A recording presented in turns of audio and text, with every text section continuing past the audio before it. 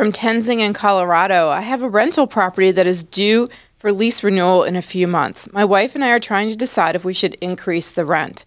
As it stands, the rent pays the mortgage and cash flows about $400 a month. Similar townhomes and apartments in the neighborhood rent over $100 more than what we're charging. My tenants are a young couple. One is finishing school and the other is an assistant manager at a rental car company. We've had them for a year and they've been very timely with their rent payment. We don't want to overburden them with higher rent. At the same time, would it be foolish to not increase the rent? What would you do?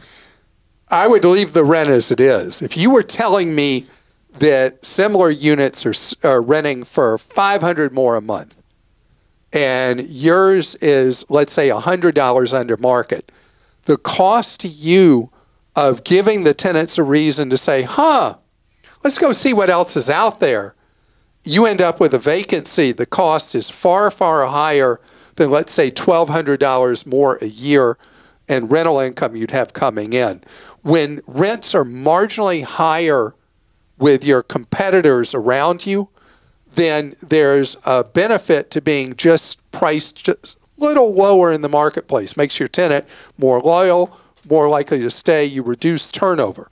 When that gap does get much larger, that's when you have room to raise the rent, and the tenants know, hey, this is still a deal compared to the general marketplace.